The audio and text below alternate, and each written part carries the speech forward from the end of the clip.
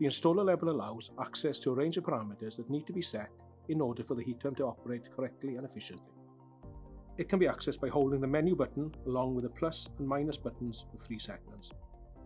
Once access is gained, the display will illuminate and show a parameter number of 0, 0, 0, 0, and a value of which will be identified by 4 dashes. There will also be an abbreviation to the word installer shown above and the letters INST to flag that the controller is in the installer access level. The required parameter group and code again can be found in the heat pump installation instructions. To select these on the controller, simply use the up and down keys and click the set button. The parameter value will then be displayed. If an invalid parameter is entered, then a display of 4 dashes will show. If the parameter setting displayed can be changed, the value will blink. Again, the parameter value can be changed using the up and down keys. At this point, press the set button and the parameter value will stop blinking.